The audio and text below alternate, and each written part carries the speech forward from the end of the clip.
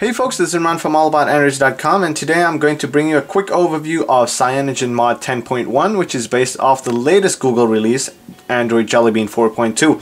So first of all, this is a nightly build, so there are a lot of hiccups all around, but it's always nice to try the latest and greatest before everyone else. So right here, this is just the main lock screen. I've booted up, and first thing you'll notice is that we have a different clock widget, which is interesting, but at the same time, you can add additional widgets on the side. So right now I'm just swiping across, and we have this plus button right there. I can just hit the plus, and there are not too many widgets available right now, but you can just choose one, and I'm just gonna choose this one here for example, and we'll just add a widget on the lock screen so you could take a look at something.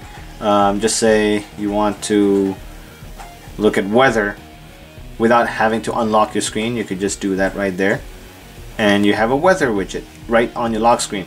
Now as you can see, it says 92% over here and just a bar over there. That's because the full keyboard dock hasn't been completely mapped out. There are no battery readings. The soft keys are not fully mapped, so I could increase the volume for example, but I can't really mute. So again, a couple of issues there, and the trackpad also is disabled. The mouse doesn't work as of yet. Again, this is a nightly build, so patience is definitely a virtue. So now let me log in under users, which is a cool new feature, and you'll see that the background will change. And also right there you can see you can place a custom text, so you can say this is Bob's Android tablet, and then on the other one this is John's Android tablet. And once I unlock the screen here, you'll take a look that this is my own customizable tablet. So I have the home screens, I have the app drawer, my own apps, everything is customized to that user. Now you'll also notice that they've changed the layout. First of all, we are not having the app drawer button on the top, and the on-screen keys that are normally on the left have been shifted to the center, as well as the app drawer button, so that Google tried to let me just load back the default trebuchet here. They tried to centralize the phone area and the tablet area, so that you have everything that you use is identical, so you don't get confused. That's their claim. It took me a while to get used to having this phone layout around, but after a while you do have the habit to use the app drawer button. So quick thing also is the notifications. So we have the beautiful extended notifications, and now we also have these quick setting tiles, which are pretty nice to use. We can just tap on one of them and move on, so we can hit airplane mode, hit Bluetooth, it opens it up. Okay, turns out this tile is broken, and we hit settings, it will open up settings. So again, many hiccups all around. There's some issues here, issues there, and you'll also notice no developer options in the settings. To enable developer options, simply go into the About tablet, scroll all the way to the build number, and continuously tap on the build number until it gives you a message.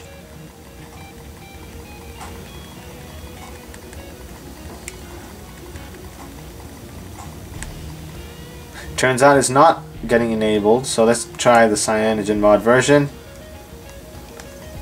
and it just shows you that it's based on the latest Jelly Bean. Under the main account though, however, so if you want to switch users, let's go back to my default account right there, and let's just switch the wallpaper and unlock here. If I go to my settings, and again it looks like the old layout because I'm still adapting to the new layout. So now if I go to the settings here, all the way down, you see developer options. That's enabled when you tap on the main account right there. So when you tap on it, it will say, oh, you need 5 clicks, 4 clicks to become a developer. No need, you are already a developer, so you have developer options. Now let's go take a look at the Google apps. We've already made a video that covers all of the Google apps. So you get the new Gmail, you get the new gallery app, the new camera app. Let's take a look here if the camera even works on this tablet. And yep, it actually does work. We don't have flash, but it does focus pretty nicely, and you would hold on the screen and you can always change the settings within the screen. No need to actually open up a separate settings. And right there, here's some focusing. There's a picture. If you just take a picture normally without focusing, it does tend to crash, so please just autofocus first. You also have the panorama mode, but no photosphere because it hasn't been implemented yet. Now let's just take a look at 4.2 on the Samsung Galaxy S3. So this is also with CyanogenMod, and simply I've enabled Nova Launcher for gesture swiping, so I can just swipe down and it will bring me my default notifications. With 2 fingers it will bring me my quick settings, and right there I can just hit my settings there and edit few things. Same thing about developer options. As you can see, it's not available here. Once I go about phone, scroll all the way down, hit the bill number, go back, and there you have it. Developer options has been enabled. So that's just a small perk that's been included. They're trying to hide the fact that you can't edit those settings. But anyways, this is Android 4.2 running on the Galaxy S3. As you can see, it's really smooth. Taking a look at battery life as well, it is pretty impressive so far. I'm running at 21 hours, and this is constantly on, constantly syncing. That's why I have 40% right there. You can see that all my syncing is taking a lot of my CPU power. It is constantly being used, and also it comes with the 4.2 app. So this is the camera app, and simply tapping to focus, and you take the picture, which works fine.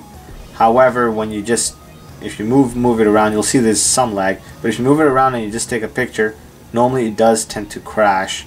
So taking a look here, and there we go, it crashed. So right now, in order to use the camera, please do autofocus first.